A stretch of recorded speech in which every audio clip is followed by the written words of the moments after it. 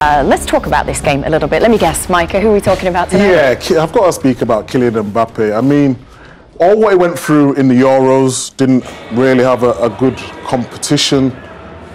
He was linked to go to Real Madrid, told the club that he wanted to leave. A lot of players would have sulked. We saw it in England with Kane. Didn't get his move to Man City. His form's not been great. But what I love about Mbappe, he just keeps going. The character to come back. And I just want to show you a few of his clips. He's got absolutely everything. I love the way he stretches defenders. He holds it up here. And look how quick his feet is. He can't defend that. And then they get a goal from here. Who's this against? Thierry? Clermont-Ferrand. Clermont-Ferrand. He's running in behind. It's an absolute nightmare. He's got absolutely everything to his game. He comes on his left. Look at this for assist. One on the right foot. Not only that, he comes over to this side and he's just got, he comes inside, left foot, puts it in a danger area. Still the main man at PSG for me, tucks it away. We talk about Messi, we talk about Neymar. He scored 5 goals this season with 6 assists.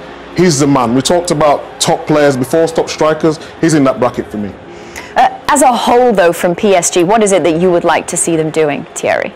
Well, the front three stay connected, and even when they go back, it doesn't mean going back and only see and look, but do exactly what Neymar is doing right now.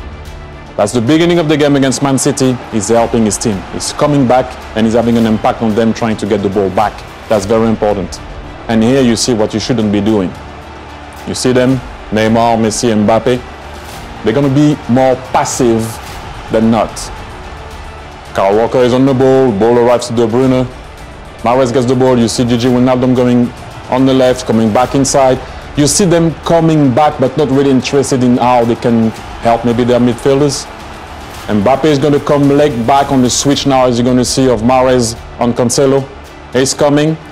Now, more often than not, that's what we do sometimes as strikers. He came back, and when you pause it here, it switches off. You cannot switch off against a team like Man City. And we know on the day, obviously Donnarumma saved that ball on Mahrez.